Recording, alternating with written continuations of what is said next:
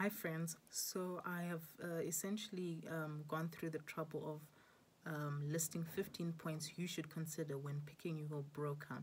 So these are all the points I've considered, and I've also picked some of the best that I've seen. So first of all, you want to look at the minimum deposit. Now, contrary to popular belief, you don't want one that requires a lower minimum deposit. So, a better broker isn't one who allows you to open an account with $1. A better one is actually one like AvaTrade, which has a higher minimum deposit. And the reason for that is that they essentially screen off those who aren't serious or those who aren't going through wholeheartedly. Because if you're going through wholeheartedly and you want to actually practice real risk management, why would you start an account with $1 or 100? That's why AvaTrade is one of the best, and even XI Trader, the ones that have a higher minimum deposit are actually better than the lower minimum ones, even though there's some really good ones which have lower minimum deposits.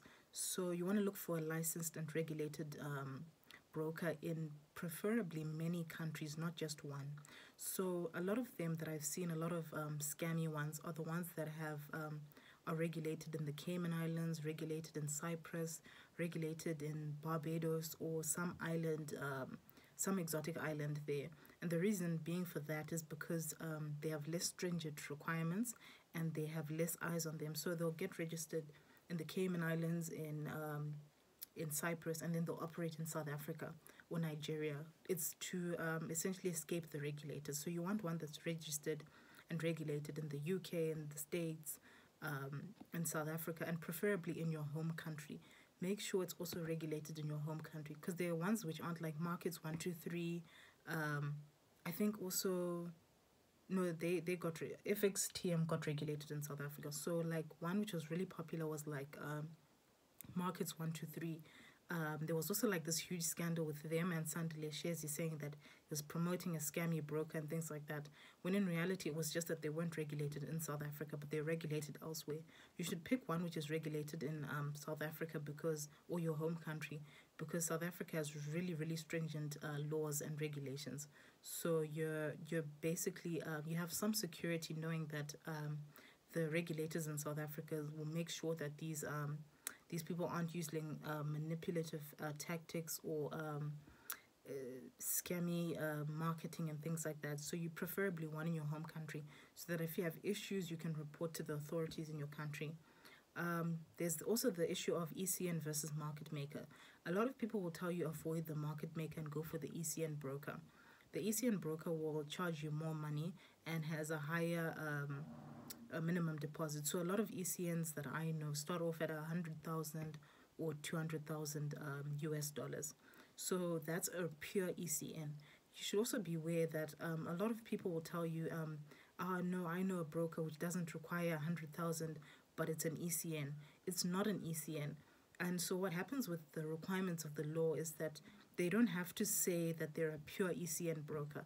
They just have to say that they're an ECN broker if they're offering ECN services to some clients. So some clients will be pure ECN and others not. And so if they have even one ECN client who has an account of 500,000, they can now say we're an ECN broker, even though they're not actually an ECN broker. So if it's a very low minimum deposit and they're saying that they're an ECN broker, it's very unlikely that they are. I know one which has a lower minimum deposit, which is ECN, which is like FXCM. That's an ECN, and I think FXTM is a ECN. But I also have to mention that I've looked through like the failure rates of like the ECNs and the market makers, and I've realized that there's not much of a difference in terms of the failure rates. The failure rates is around 78-76%, and what I actually noticed that the ECNs actually have a higher failure rate than the market makers. I know it's hard to believe, but if you go through the regulated brokers in South Africa, they're what's that body called? I forgot the financial services regulated FSB. Yes, FSB. They have a list of all the regulated brokers. They also keep the data of the failure rates, and you'll actually find that the market makers actually have a lower failure rate than the ECNs. So, which is very strange, because a lot of people say like market makers are bad, avoid market makers, when in reality there's not much of a difference. It all comes down to the person themselves. The best ones that I have picked, like my favorite, absolute favorite ones, which I think are really, really good. You have Tickmill, has really low spreads. You have XM, really low spreads. That's Tickmill. You have XM. XM is there, even though it's a market maker, it actually has the highest retention rate, meaning that it keeps most of its clients for long periods of time.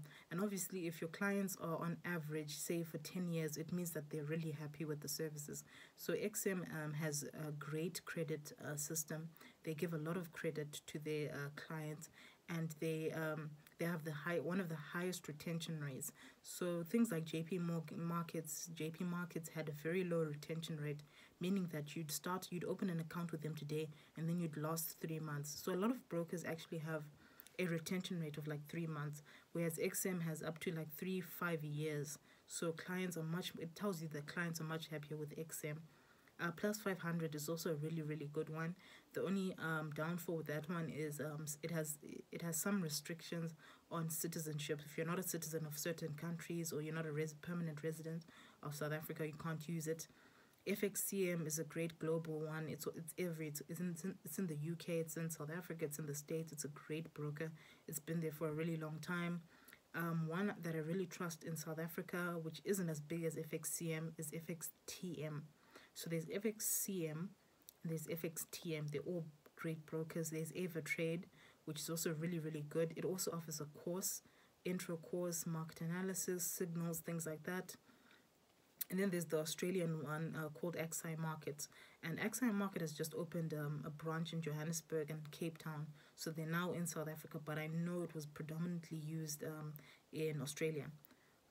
Established brokers, not refurbished brokers. So what tends to happen in the broker's business, if you don't know, is that a broker will be a bastard broker essentially, and they'll take a lot of people's money. They'll take the money and run. And what happens is that they'll just go broke, or they'll face lawsuits, and then they'll just come back again in a different name. So, like, for example, I'm not trying to mention names, but like, for example, Veracity Markets.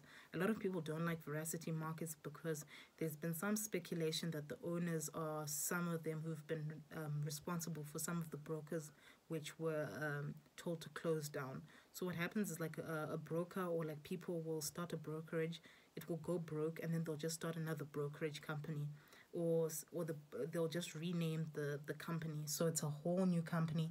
Even airlines do that. When airlines are known for causing crashes and killing people, they just refurbish the name, change the name, start again. So you should be very careful about that. Pick one which has been operating for a long time, preferably one that also doesn't have different names in different countries. That's also a warning sign. If you have a company which uses a different name in different countries, they know that they have a bad reputation, so they change the name. That's not an established, it's a refurbished broker. Look at the deposit and withdrawal times. A lot of the bastard brokers, they have a short deposit time. So when you deposit, it will take you a few minutes. Like XM, for example, it's not a bastard one, but I'm just saying, like, the deposit and withdrawal time is really good. So you'll find that with bastard brokers, you deposit within 5 minutes, and then to withdraw, it will take you 5-6 weeks. They'll tell you, we don't do withdrawals unless you use the card you deposited in. They'll tell you we only do withdrawals in US dollars, even though you deposit BTC, Bitcoin, or whatever it is.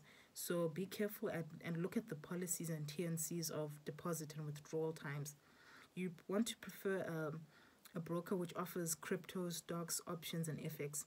And that point is important because you don't want to keep having like 5 different accounts, one for FX, one for options, one for stocks, one for cryptos. You just want to use one broker. Don't be concerned if your broker doesn't have copy trading or signal, things like that. A lot of it doesn't work anyway, so don't be concerned with that. Some come with courses and analysis and some assistance. So you'll find they host regular webinars, they have courses and things like that. A good one is AvaTrade.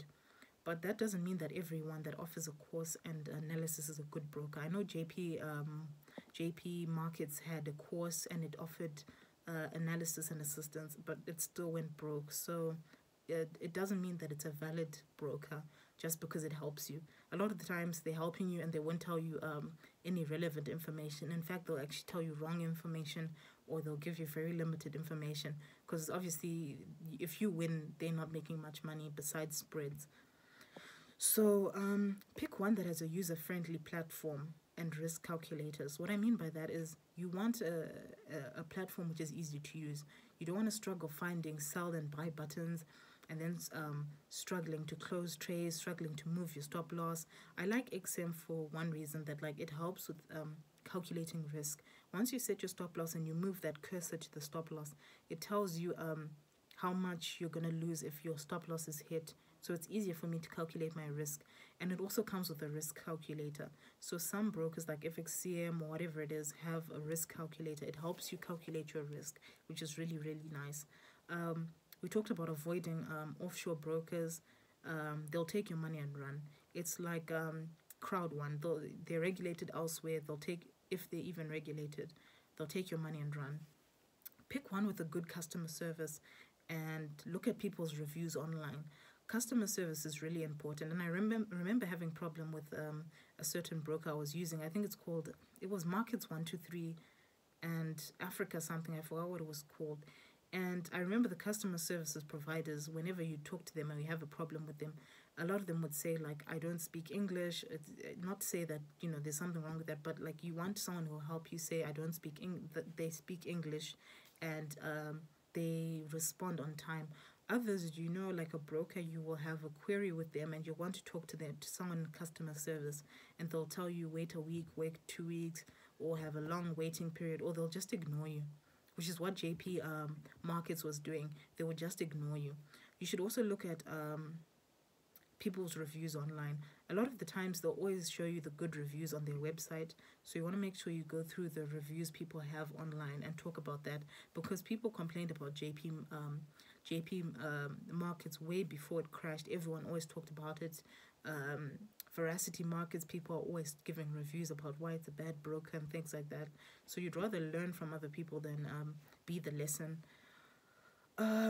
Pick one with less spreads. And a lot of brokers, if you don't know, around 11 p.m. and 12 a.m., they increase their spreads to knock people's stop losses. If you haven't noticed, I would encourage you to take a look at 11 p.m. and around 12 a.m. in the morning when people are sleeping, what happens to spreads and how they go after stop losses. If you think I'm lying, just take a look and watch for yourself. Some brokers allow hedging and others don't. I'm not really concerned with those that don't allow hedging, because I don't understand hedging very well. But obviously, if you're someone who likes hedging, who understands hedging, this would be an advantage for you. So pick one which allows hedging, especially if you want to hedge in the future. You can use that. For someone who doesn't know hedging, don't try it, it will end badly. Pick one which has tight spreads, like Tickmill has very tight spreads, low swaps, so holding your positions overnight. Some brokers don't even allow you to hold positions overnight or over weekends, and the problem with that is that encourages over trading and day trading, so that you keep paying more on spreads and more positions are open. So you want to avoid brokers like that, and especially ones which don't allow you to hold trades over weekends. And it also depends on which ones offer nice accounts. So there's some which offer zero spread accounts. Those are really nice. They just take commissions and they don't take spreads. They're those which have Islamic accounts, which obviously have less charges on certain days and which are closed on certain days. So you should also pick one which has an account which suits you. If you want a student account with a lower minimum deposit, you should go for that. If you want one where you can watch your positions over the weekends, you should pick one that does that. If you want to pay commissions but not spreads, you should pick an account that does that. So those are the 15 points which I think you should consider when you're trying to pick your broker.